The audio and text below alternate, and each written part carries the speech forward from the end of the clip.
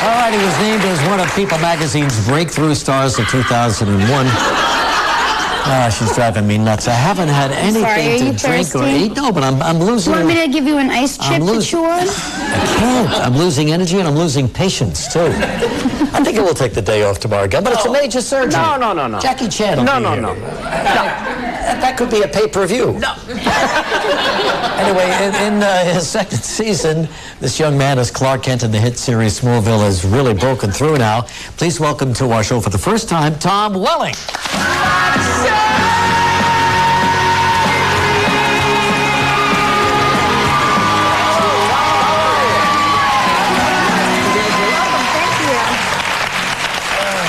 Gosh, he looks like Superman, doesn't he? In the face? You are really. Oh, yeah. You know, I have to tell you that you have a lot of fans here at the show. Where? I'm talking more in the production office than anywhere else. Is that right? Yeah, we're big Tom Welling watchers. They love your blue eyes and your little stubble around your chin. And your chiseled face and your dark hair. And your hair. Now, you're very tall.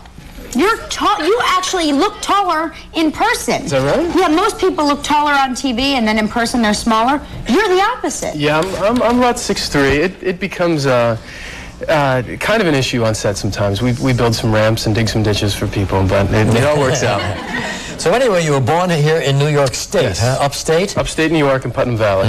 Went away to Wisconsin to live, grew up there. And when did you start acting? Well, I started acting, I guess 3 years ago. I was in New York. I'd gotten to New York on sort of a modeling gig, and I did that for a little while. And the agency that I was with had sort of a brother agency or sister agency which did commercials. And you know, they sent me on a few auditions, and then I became friends with the agents, and they sent me on an actual television audition, and it just went really well, and I decided to take a shot and move out to L.A. So I see. When did you start modeling? Like, when did you figure out you were better looking than everybody else? Well, I started that 5 years ago is when I did that. I wasn't very good at it, though. I got there, and you know, I had a good time, but it was too. You sit still the whole time. It was it was really boring. You're an action guy. Yeah, I like moving around a little bit more. So you became Superman. So how'd you get the role of Superman then? Well, it was funny because the audition went around a few times, and I turned the audition down twice because the only information they were giving out was, this is the new Superman. And that was a little scary.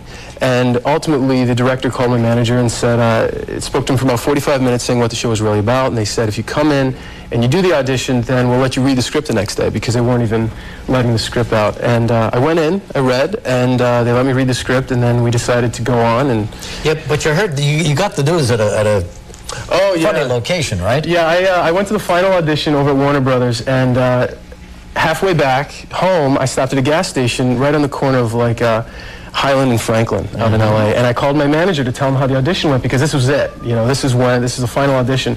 And I call him, and I'm on the phone, and he's, hey, how you doing? I said, good. You know, how'd the audition go? I said, okay. He goes, hold on a second. I go, what do you mean, hold on a second? This is about the worst time you could put a guy on hold. Sure. And literally about 30 seconds goes by, he gets back on the phone, he goes, I've got, you know, about 4 or 5 other people on the line. And I'm like, oh, well, okay. And they're like, you got it. Wow. And I'm like, what do you mean? Yeah, it's great. And I turned around, and I'm in the middle of nowhere at this gas station. You know, there's this guy walking his dog, and there I am screaming for no reason. So I guess you filled up the car, huh? Yeah, I did.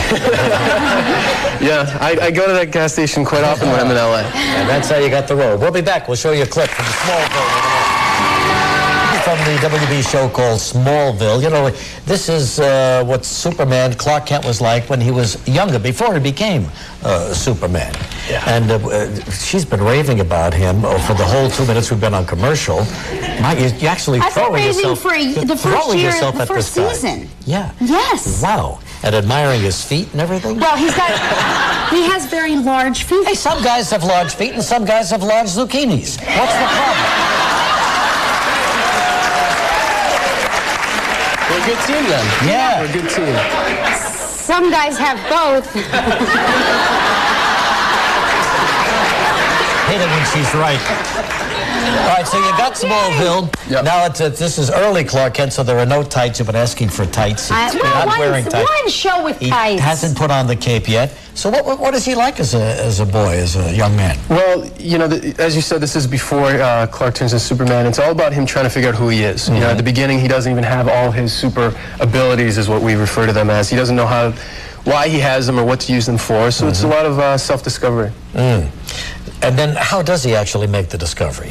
Well, he has the speed. When he grows up, he has the speed and the strength, and then he gets, you know, the heat vision, and he gets X-ray vision, and he gets all these other abilities. So they just kind of happen to him. It's like an exaggerated puberty thing. And were his feet always this big? His feet I think when he got out of the spaceship, that was the first thing his mother noticed.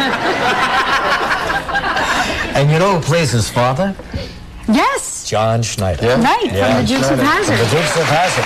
Great guy. Well, they look a little bit alike around the eyes, right? Yeah, but is that Jor-El or the No, he's my Superman's father? adopted Your parent. adopted father, Yeah. right. Well, we have a look at him right now in this clip from Smallville. Now, your dad is missing, right, in this particular scene. Yes. And you and Lex Luthor, of all people, have combined to hunt the woods for his dad. Take a look. Nixon, you still there? Clark, I was just trying to call the fire department so we can get a rescue team out here. No, you weren't. I heard you trying to talk to Roger Nixon. My mom said he was snooping around the farm today. He was with my dad when the tornado hit. Clark, I didn't know Nixon was involved in this. Why should I believe you? You already lied about knowing him once. It's the second time that you hesitated today, Lex.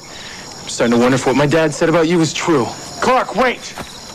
You're tired and upset. Don't try to turn this around on me. Are you really here to find my dad or to find Nixon? Do you even have to ask? I don't have time for this. I gotta find my dad. Clark!